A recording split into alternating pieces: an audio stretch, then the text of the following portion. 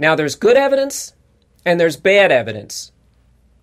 Bayes' theorem is remarkable, not only in that it tells us what is and isn't good evidence, but it helps us quantify how strong that evidence is. Bayes' theorem tells us how much we should update our beliefs or how much we should change our expectations when the new evidence comes in. Bayes' theorem distinguishes between weak evidence and strong evidence. Let's do another one of those thought experiments. What if I told you that last night I went to a concert?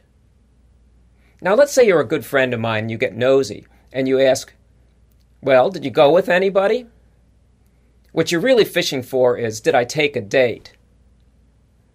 Now, what if I decide to be coy?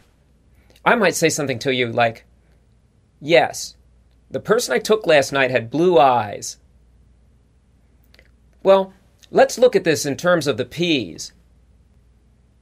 Now, what you really want to know is, was I with another guy or did I take a woman? Let's say there were 2,000 people at the concert last night.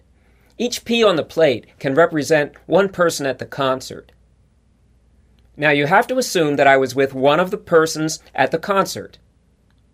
But not knowing anything else, all you can surmise is that half the people at the concert were men and half the people at the concert were women. So I can draw a line down the center and say there were 1,000 men and 1,000 women at the concert, roughly. So not knowing anything else, all you could say is that there's a 50-50 chance I was with a man or a woman. You really don't have an answer to your question. But I told you this person I was with had blue eyes. Now, in a group of average Americans, not knowing anything else about our nationality, 30% of the people have blue eyes. But that 30% number isn't particular to men or women. So you can place your red evidence bubble around all the people with blue eyes, since I told you you now live in a universe where the person I took to the concert had blue eyes. But unfortunately, 1/3 of the men, or about 333, are going to have blue eyes, and about 1/3 of the women, or 333, are going to have blue eyes.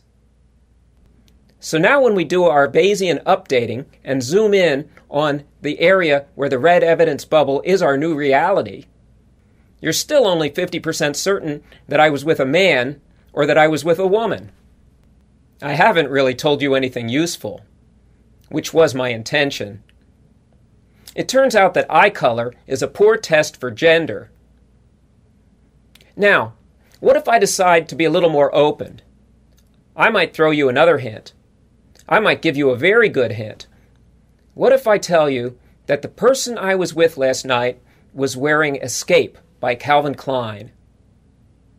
Now let's look at what that does to our P universe. So we're looking at our plate full of P's again, with 2,000 P's representing the men and the women who attended this concert.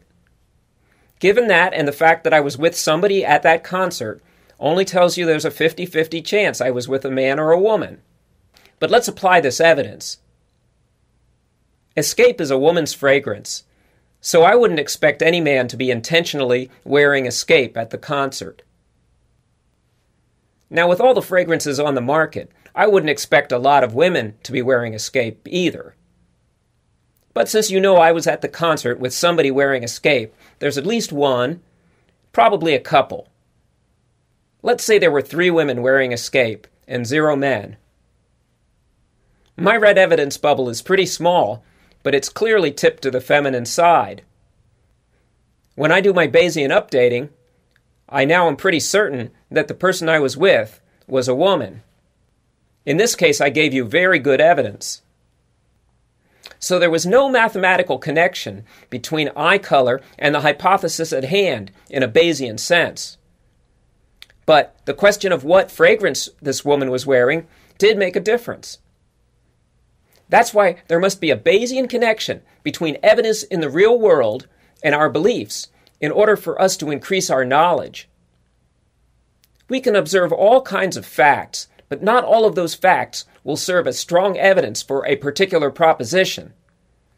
And what's even more amazing, if there's no evidence at all, we probably have no justification for believing a particular idea. The idea is better thought of as a guess or an opinion than knowledge. We really don't know anything about it. If you've ever talked to someone who's involved in the world of artificial intelligence, you'll understand now why they're so interested in Bayesian networks and Bayesian inferences. That's where the knowledge lies. Now please, check out the next few videos. There's a lot more fascinating relationships that Bayes' theorem will help us clarify.